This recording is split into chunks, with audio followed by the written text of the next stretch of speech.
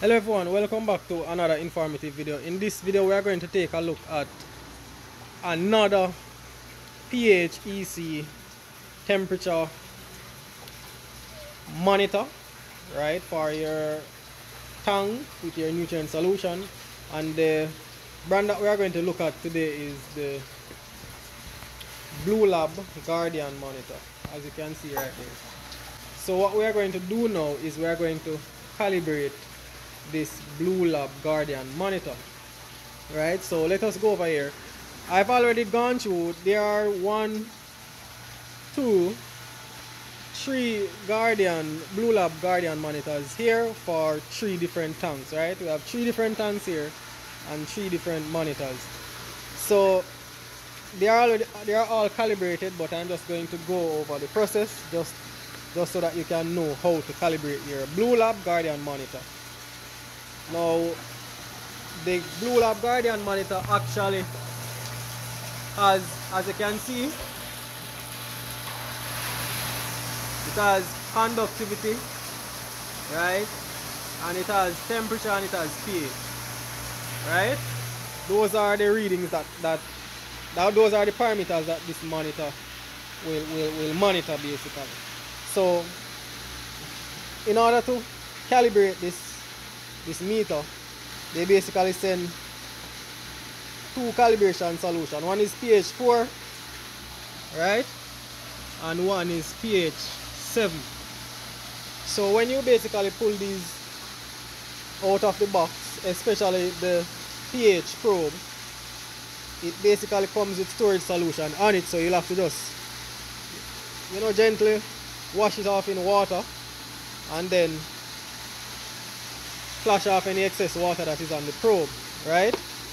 So what you want to do now is you want to use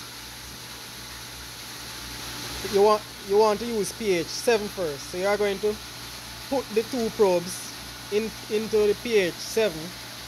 Let me show you how to. Like this, right? And when you do that, you are basically going to go down to the monitor.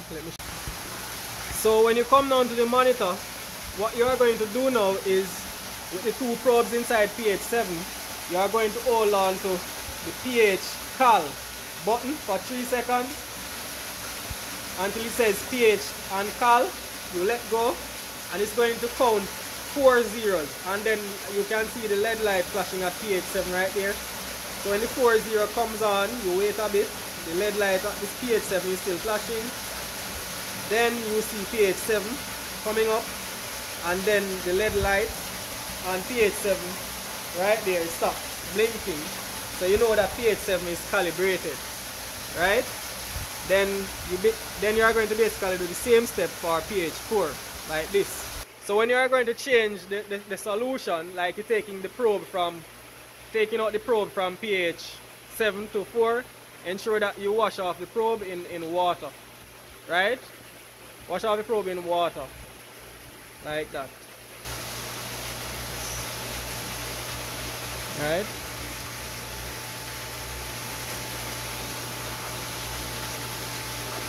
Now we're going to put it into pH 4 now.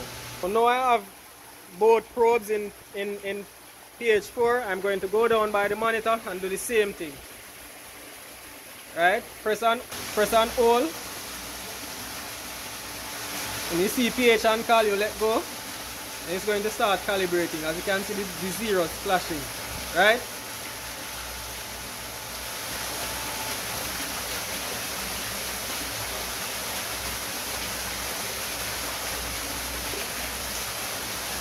Okay, and as you can see, both lights on the side there, 7 and 4, they have stopped blinking. So that means both pH 7 and 4, they are calibrated, right? And basically that's it. And if you realize that I put the 2 probes in the solution, this is what Bluelab recommends. This white probe here is the conductivity and the temperature probe. And this one with the black top is the pH probe. So they recommend that you should put both probes together in the solution to get proper accuracy in the calibration. So always remember to use both probes. So that is it. And I'll just put back the probes into the tank. Now, alright, just put that out there. I'll just